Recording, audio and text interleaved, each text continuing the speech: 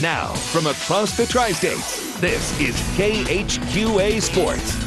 Well, with a sparkling 21-2 record coming in, the Southeastern Lady Suns have certainly impressed this fall. Tonight, however, would be a different level litmus test for Tim Kerr's crew as we take you to Augusta, where the kids were party rocking in the house tonight. This little girl, very cute, watching her sons try to come back.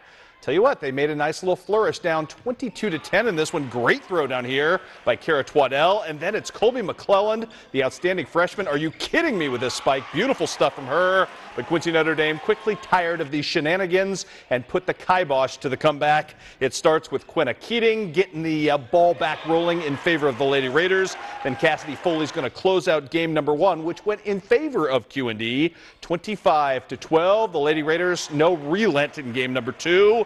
As a young Elaine Bennis, I don't know what was up with the thumb dancing tonight, but that was Seinfeldian at best. Good for you, young lady. Get your groove on. Meanwhile, here comes Quincy Notre Dame getting it done again. Kristen Gengenbacher just huge tonight. 22 set assists, 6 kills. That's what you like to see out of your setter. And Riley Hummer, this another monster kill tonight. She had 7 of those as QD wins in straight games over Southeastern, 25-12, 25-17. Meanwhile, Quincy Blue Devils winners at home tonight over Galesburg behind MJ Garkey serving, 25-19, 25-16 your final there. The Liberty Lady Eagles jump all over West Hancock, winning 25-13, 25-10. The Macomb Lady Bombers do likewise against Bushnell Prairie City Avon. Audrey Meixner, big night with 5 blocks and 5 kills. Also, Jacksonville, congratulations to Crimson coach Gary Hickox, who picks up his 100th career Jacksonville victory.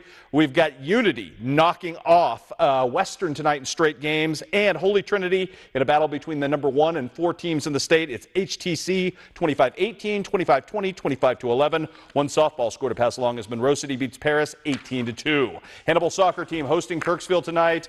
Great night for a little soccer out there. Fantastic conditions. Fantastic night for Jack Bauman, who's going to come free here and beat everybody to the back of the net to put his team up 1-0. Bauman not done yet. Awarded a penalty kick just a bit later in the first half, 35-minute mark to be precise. Knocks that home as well. The only scoring of the night, the only scoring Hannibal needed as they knock off Kirksville by the final count in this one of 2-0. Other soccer tonight, Quincy High School secures a share of the Western Big Six crown by beating up on Galesburg. Blake Dittmer and Michael Longo, we forgot the O there, with 2 goals each on the evening. Also in tennis today, Palmyra season comes to an end, at least the team season in districts 5-2 to Fulton. We've got cross country today in the rescheduled Oakley Invitational. Liberty sweeps on the boys' side, and the girls' side, Brett Gengenbacher, I should say, from Liberty finishes second in that one. Caitlin Obert from Liberty leads her team to victory with a first-place medalist finish there. And also down in Jacksonville, Quincy Notre Dame finishes third on the boys and girls side. Luke Watson, though, a second-place individual finish on the boys' side. And it would be Holly Dix, a fifth-place individual finish on the girls' side for the Lady Raiders as well. Back to the golf course we go today. We're talking about the Hamilton Regional. We didn't have finals on this one at 6, so we will show it to you. Hunter Bettis and the West Central Cougars, the favorites coming in, they would live up to it today. Bettis very, very good relative to the field today. This a birdie putt on 8. He settles for par and settles for an 81 on the day. That is the second lowest score in the field, as I told you. Deer run, not conducive to low scoring today. His teammate, Jordan McMillan, who was the medalist in this affair last year, I tell you what, not too bad right here. The great approach on number 11. This kid just could not find a putt today, including the birdie effort from right there. Finished with an 88 in the top 10 today, but West Central gets the win today with a 359 team score. Story of the day individually, this young man, Peyton Gordley, just a freshman from Pittsfield, fired an 80 today. He, along with Peter Greening, end up pushing Pittsfield into second place as a team with a 362. Also today, Central advances as well to the sectional on Saturday at Havana. Taylor Hyman with a 90 on the day there as well. Complete and extended golf highlights online. So let's take you to a shorter version of them now. Quincy High School in their regional today playing exceptionally well on their home digs. Zach Smith got it started off with his beautiful putt right here. He fired a 76. How about Alex Shute, the story of the day?